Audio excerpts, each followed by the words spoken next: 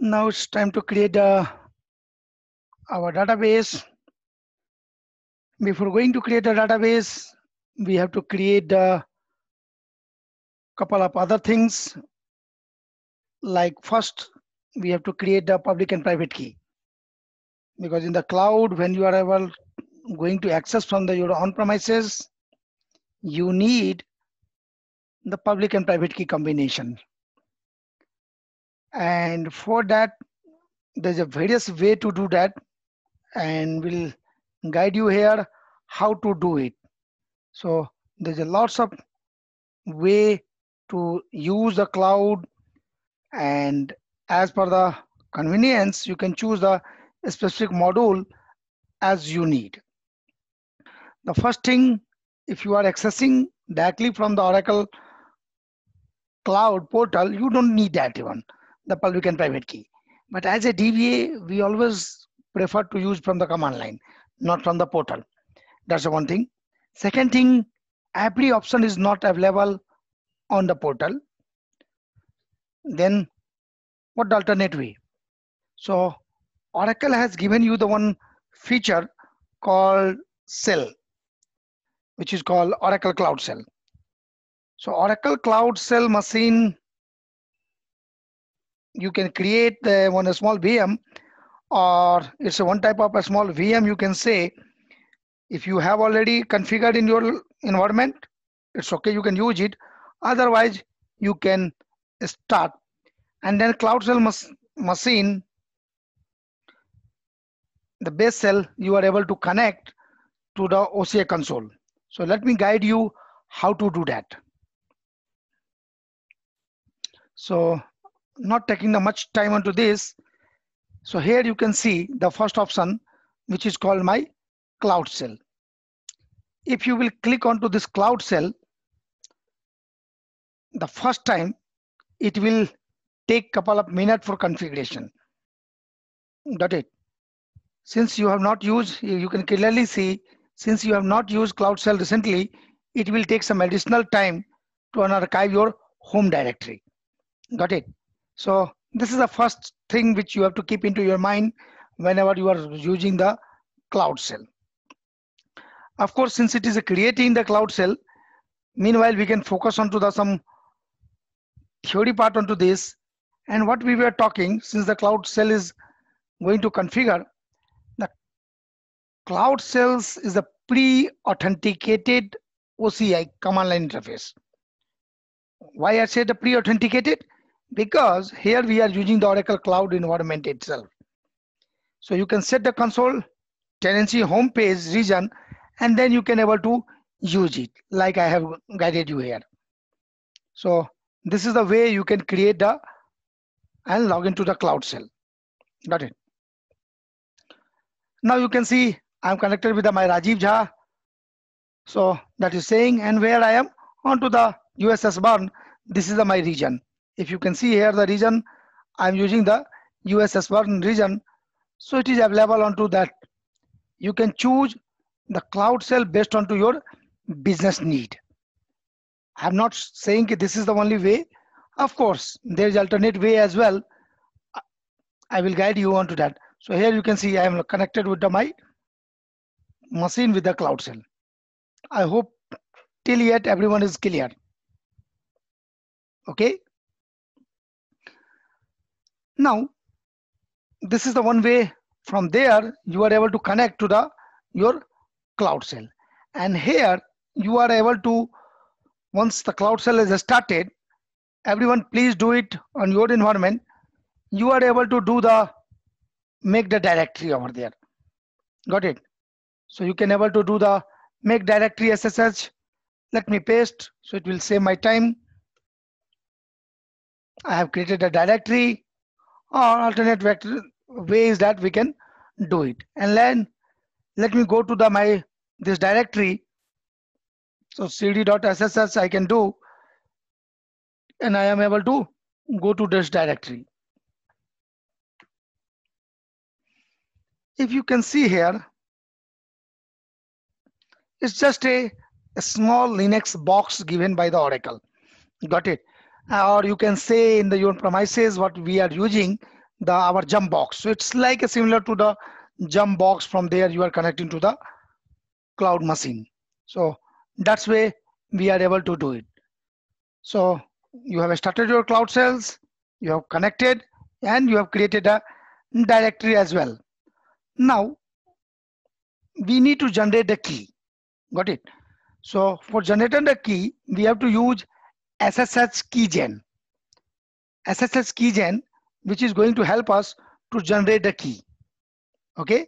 So whenever we need to the cloud and other environment, then we have to use like that type of thing. So I can put the SSH keygen and then we are able to do it. So to save my time, I'm just going to use the my key name, whichever the key name you want, you can use your key name and then you are able to do it. Okay. So let me go and generate the key onto this cloud. So what I'm going to do here, I'm just and giving my key name like DBAT, so DBA training and the key. Now I have already started, so let me close it as well. And what it will do, it will generate the key. Okay, so this way you are able to generate your key. Let me remove this. It's not required here. Okay, so generating the private key. It is asking the passphrase. What do you mean by the passphrase? Here you can see. Here the passphrase means, do you want some top up like some more key? So if you want, you can give it. Otherwise, you can put into no. So I don't want to use it. So I can skip this and I can proceed for the further. Okay. So let me enter key and then I go. So you can see here. It is generated a key. And if I can go here, now the ls command, so you are able to see the public key and private key generated. Got it? Now you can see we have a public key as well as we have a private key. This key you required while you are connecting to your infrastructure or your database or virtual machine, whichever you are going to access from your machine to that. So that's the one way you are able to generate a key. Okay. Now my key is created and here two files generated. If you notice, one is the private key and another is the public key. So if you can see, the private key don't have any extension and the public key has the extension called PUB. You can put any extension as per the like the PVT or whatever the name you want. So the private key, the safe and does not share its content with anyone. So make sure never share your private key with anyone. Yes. Yeah. So what we do whenever multiple people are working in the team for the particular project, then we are putting into the private key onto some common location and from there or share location people can use. But what is the use of the public key? So public key will be needed for the whatever the activity you are keeping onto the cloud. So for uploading to the certain databases or maybe the virtual machine or whatever the facility you are going to use on Oracle Cloud, for secure communication, you need a key. Okay. And if you want to see the key, what are the information is kept over there, so you can use the cat command. Okay. Or the VI editor you can open, but I never recommend to use the VI editor because the VI editor, quite possible if you will insert or change anything, then the key value will be changed. So this is the my key you can see. So this type of key is generated. I hope it is clear to everyone. If not, please let me know. You can ask your question.